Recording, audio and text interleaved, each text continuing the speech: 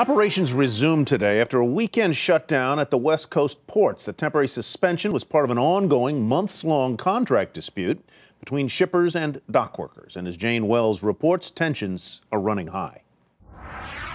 Work resumed at West Coast ports on Monday, but the damage may have already been done.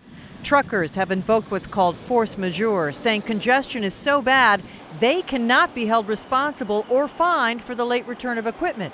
And citrus farmers say already they have lost nearly $500 million in sales to Asia. The Pacific Maritime Association, which represents management, decided to shut down all work offloading ships up and down the West Coast this weekend, claiming it needed to find more space in the yard to put cargo containers. We need the yard crane operators. They're like you can't send a football team out without a quarterback, and that's what these workers are. They're the quarterbacks of a crew. The PMA showed nightly business report numbers suggesting that while it asks for a full complement of yard crane operators in LA and Long Beach daily, the union will only dispatch a handful. Typically what happens is that we call the dispatch hall and we say, look, we're going to need 15 yard crane operators at Terminal X or Terminal Y. And what we're hearing back from them is, no, not so much. You're going to get one.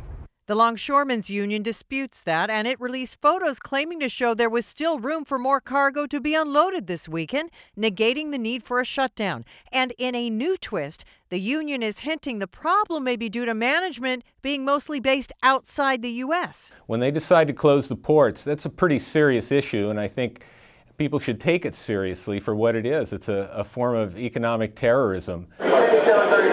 Contract negotiations resume Monday, and while it would appear outwardly that both sides are far apart, the union says that's not the case. And they're very close. They're this far away.